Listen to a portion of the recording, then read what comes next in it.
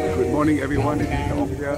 Today we are at Parnell Market and today we'll be learning how to multiply two-digit numbers and hope you enjoy it and cheers. Okay, let's go. So we are going to first multiply 23 by 12. So we are going to do two methods. The first method is called the algorithm method and the second method is the grid method. The grid method is useful when you are doing algebra in the future. So we shall do the algorithm method first, followed by the grid method. In the algorithm method, you are going to put the numbers 23 times 12 as though you add them up in order. So what the first thing you do, you're going to multiply by 2 first. So 3 multiplied by 2 will give you 6, so you are going to write 6 here. Got it so far? Good. The next number you're going to multiply by 3 is going to be 2. So you're going to multiply this way now. 2 times 2 is going to be 4, so you're going to write 4 here. That's simple, isn't it? Yes. So now the next thing you're going to do, you're going to multiply the second number at the bottom is going to be 1. So what you're going to do, you're going to multiply 3 by 1 will give you 3. Instead of writing here, you write directly below the 1. So 3 times 1 is 3, so you're going to write a 3 there. Because there's nothing there, you put a 0. And the last thing you're going to be 2 times 1. There's only one space, you're going to be 2 here. Then what you're going to do, you're going to draw a line and you're going to add the number. So what you're going to do, you're going to add them up. 6 plus 0, the answer is going to be 6. And then 4 plus 3 is going to be 7. And 0 plus 2 is going to be 2. And the answer is 276. Great. Now we're going to do the grid method. The grid method is 23 times 12. So you're going to break up 23 to 20 and 3. And 12 will be 10 and 2. So 10 plus 2 is 12. 20 plus 3 is 23. So what you're going to do, you're going to multiply them. In the box here, you're going to multiply. So 20 times 10, if you do not know, it's going to be 200. 3 times 10 is going to be 30. 20 times 2 is going to be 40. And then 3 times 2 is going to be 6.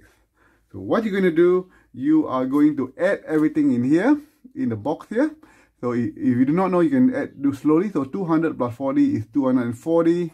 30 plus 6 is 36. If you add these two numbers, and the answer is going to be 276. So you can do either the algorithm method or the grid method. Okay, we shall do a couple more examples, and you should be familiar with this as soon as we get over. Okay, the next number is a bit harder. It's going to be 56 multiplied by 38. So again, the first number you're going to multiply is 8. So 6 times 8 is 48. So you write 8 and carry up 4. Instead of putting the 4 here, you add the 4 there. So the next step, you're going to multiply 5 times 8. 5 times 8 is 40. And then there's a 4 there. So 40 plus 4 is going to be 44. So you're going to write as 44. So far so good? Great. Now we're going to do multiplication of 3. So we're going to multiply the other way now. 6 times 3 is 18, so you're going to be 8. Carry up 1. Because there's nothing there, you put a 0 again. So 6 times 3 is 18, so 8 carry up 1. Now you take 5 times 3 is 15. You don't forget the 1, so 15 plus 1 is 16. So you write as 6 and 1. Then what's the next step? The next step, of course, you're going to add the two numbers together. And then 8 plus 0 is going to be 8. 4 plus 8 is 12. 2 carry up 1. 4 plus 6 is 10, there's a 1, so 11, 1 carry up 1, so 1 and 1 is 2, so the answer is 2128. Am I going too fast? Okay, we'll slow down now. Okay, now the grid method, similar. You multiply them again. 50 times 6 is 56, 30 plus 8 is 38, so you put in a grid like that. So now you're going to multiply them together. 50 times 30 is going to be 1,500. 6 times 30 is 180. 50 times 8 is 400. And 6 times 8 is 48. What's the next step? You're going to add everything inside the box. If you cannot add them up in your head, just do step by step. 1,005 times 400 is 1,009. And then 180 plus 48 is going to be 228.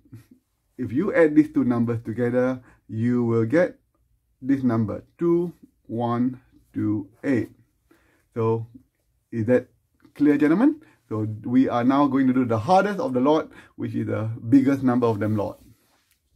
So the last example is going to be 95 by 78. So what do? Again, you are first going to multiply by 8. So you're going to multiply 5 by 8, which is 40, 0, and you put 4 to the next number. So now you're going to multiply 9 times 8, which is 72. And don't forget your 4. 72 plus 4 is going to be 76. Great. Good. Now what do? You're going to multiply the 7. So 7 times 5 is going to be 35. So 5 and the remainder is 3. So you still have to put a 0 there because there's nothing there. So next number, you're going to multiply 9 times 7. 9 times 7 is 63, and there's a 3 there. 63 plus 3 is going to be 66, so you're going to put 6 and 6. Then the last step, you're going to add them up. So you're going to be 0 plus 0 is going to be 0. 6 plus 5 is 11. Carry up 1. 6 times plus 7 is 13. Plus 1 is 14. Carry up 1. 1 plus 6 is going to be 7. And the answer is 7410. And again, we are doing the grid method. So 95 is made up of 90 plus 5. 78 is 70 plus 8. And we do the grid method. So we're going to multiply them. 90 times 70 is going to be 6,300. 5 times 70 is going to be 350. 90 times 8 is 720. And 5 times 8 is going to be 40. Then we're going to add the two numbers together. You add them up together, it's going to be 7,020. And this number is going to be 390. So 6,003 plus 720 is 7,020. 350 plus 40 is 390. You're going to add a number. And if you add them together, you should get 7,410. So these are the two methods you're going to learn how to multiply two-digit number. So if you are given an exam, you can either do the algorithm or the grid method. See which one favors you. If you like the grid method, do the grid method. If you like you have learned the algorithm in intermediate, do the algorithm method.